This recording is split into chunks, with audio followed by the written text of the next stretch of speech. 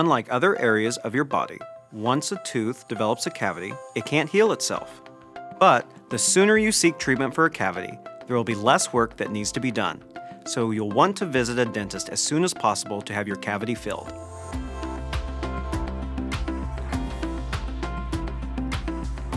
Your dentist or hygienist will first numb the area with local anesthetic.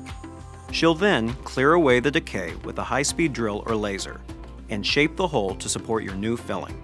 Your tooth may be repaired with a few different materials. The two most common filling materials are amalgam and composite. An amalgam filling is a durable metal that appears silver in color and is best suited for areas that won't be seen by most people. A composite filling is a tooth-colored resin plastic that blends in well with natural teeth. Once your tooth is filled with the best material for the job, your dentist will adjust the filling to make sure it's comfortable when you bite down. There you go! With regular dental care, your filling should serve you well for years to come. For more information on fillings, visit our website.